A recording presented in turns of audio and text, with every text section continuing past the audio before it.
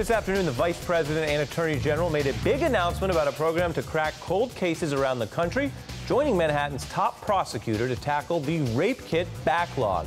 During the press conference, the Vice President said jurisdictions are beginning to see the light, beginning to understand that in the process we solve hundreds and thousands of other cases.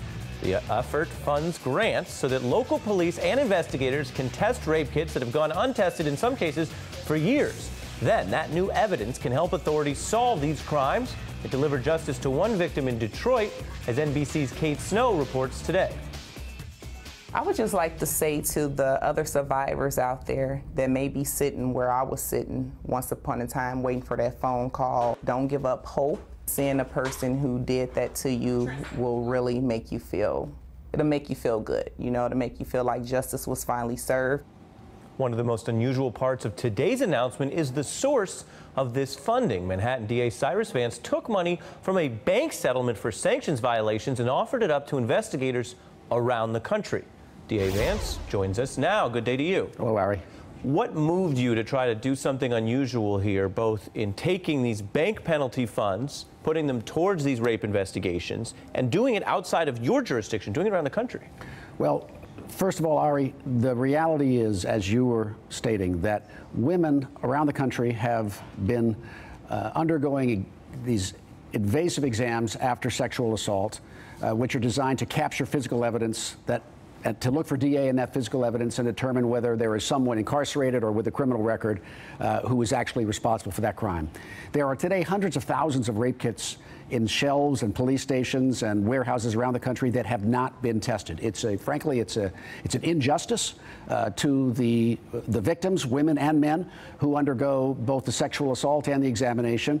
So the opportunity for us is to right a wrong, and we do it because we know it works. And when Manhattan decided to eliminate its rape kit backlog between 2000 and 2003, we ultimately tested 17,000 backlogged hits. We got 670 hits to the national database, which resulted in 49 indictments in Manhattan alone.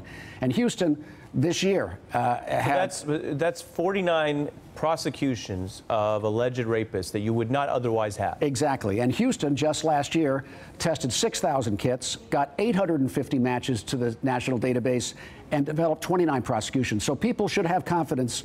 Number one, this is going to solve cases. It's going to bring justice to victims who've been waiting for it for years. And in the case of Manhattan, I'm supporting it because this is really a national issue.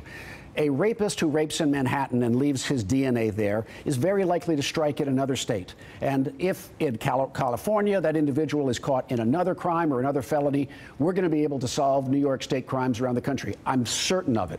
But I'm very proud that our office, in partnership with the federal government, is able to do something positive, needed, immediate to deal with what I think is just a tragedy. You mentioned that federal partnership. I want to read more from Attorney General Loretta Lynch, who you were with today along with Vice President Biden. She says anyone who's felt isolated and afraid, for anyone that's lost faith or lost hope as a result of a sex crime, our pledge to you: we will not forget you, we will not abandon you. Your peace of mind and your security are top priorities for DOJ. You are not alone, not now, not ever again.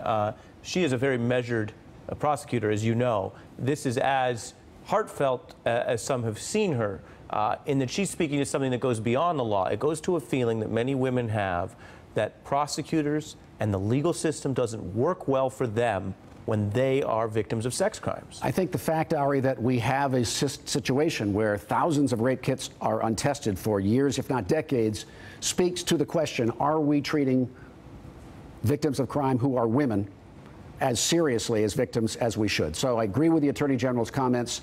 And I can't tell you, Ari, when we make those phone calls to women after we have a hit on a case in which they're the victim, to tell them that something they've been living with for 5 or 10 years, we've now found the individual, there's a range of emotions in their reactions, but they all say, I can't believe you're still working on this. I thought working on an old case. Working on the old case. I thought I'd been forgotten about. The Attorney General also making other big news, front page of the Times, and talked about a lot today, that they want to move from just holding banks accountable, something I mentioned you've done, to actually focusing on prosecuting individual bankers. I mean, this has been a debate for years. Number one, why did it take until now for the Justice Department to say that? Number two, what do you think of this shift, and what are you doing in your capacity, a different jurisdiction, on these financial crimes?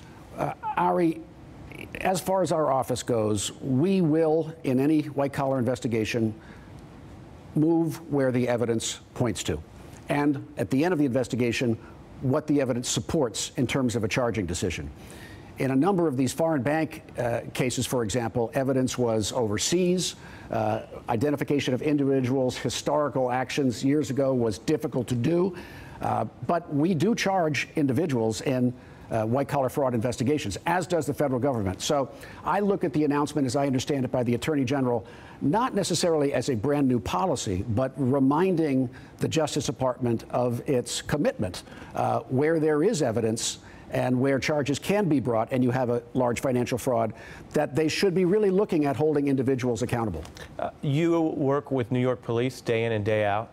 They're under fire right now for this mistaken arrests and allegations of basically misconduct, excessive force against James Blake, right, a famed and beloved tennis player here. What do you make of that happening, even to someone that people think was obviously misidentified and beyond the internal review at NYPD? Is that the kind of case that your office is going to look at? Well, first of all, I must say I don't know the facts of that case in detail, and I understand what I've read in the paper. Well, he said publicly, and the police haven't denied it, that he was grabbed. The police didn't identify themselves, according to him, that he was thrown to the ground, and then when they were able to identify him, he was released, and the NYPD saying there's an internal review. Yeah.